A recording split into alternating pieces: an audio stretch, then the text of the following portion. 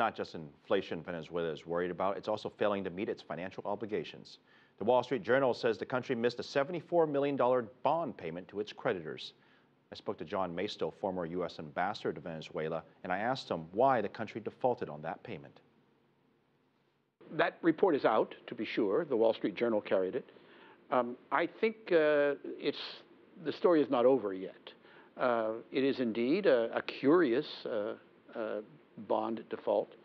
Nobody who understands anything about financial markets can figure out why the Venezuelans would do this.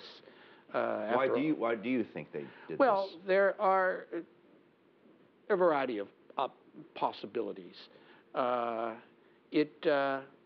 It could be a measure they decided they were going to do, and now they're going to think about it again, because they do have interest in getting some more financial penetration of Venezuela. Maybe they'll have second thoughts.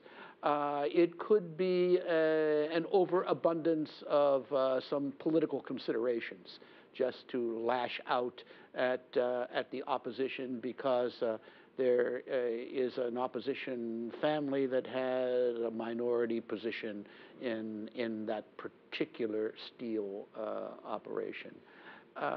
Or it could be some bureaucratic interaction that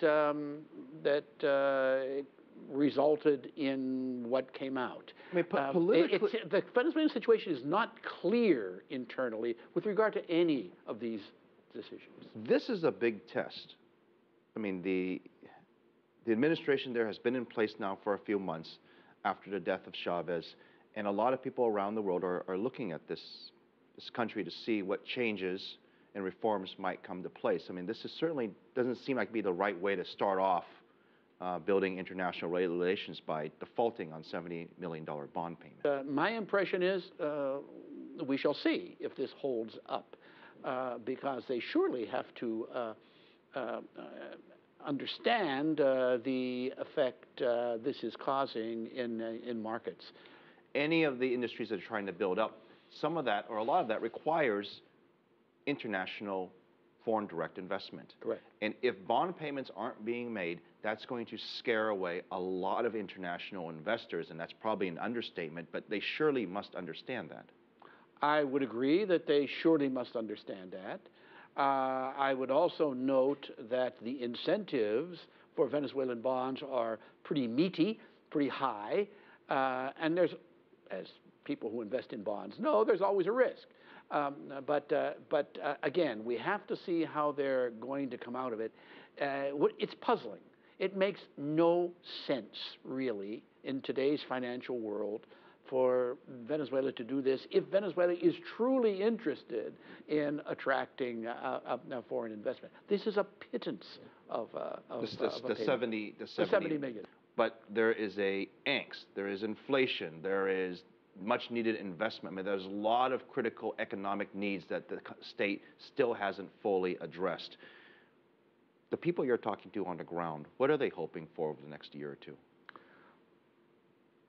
Venezuelans want improvement across the board of their lifestyles. No matter the social class that you're in Venezuela, they are concerned about shortages of basics that we read about in the newspaper. They're concerned about inflation. I saw a recent statistics, I don't know if it's true, that Venezuela's inflation this year is going to be in the high 40s.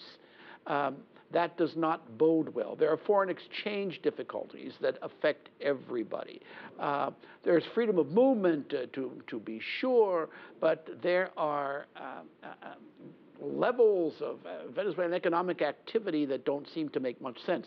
The one reality that persists and will continue to persist is good income for Venezuela due to the sale of oil. And as long as the price of oil remains high, we'll probably see these conflicting approaches to dealing with economic problems that are going to be supported at the same time by high oil price.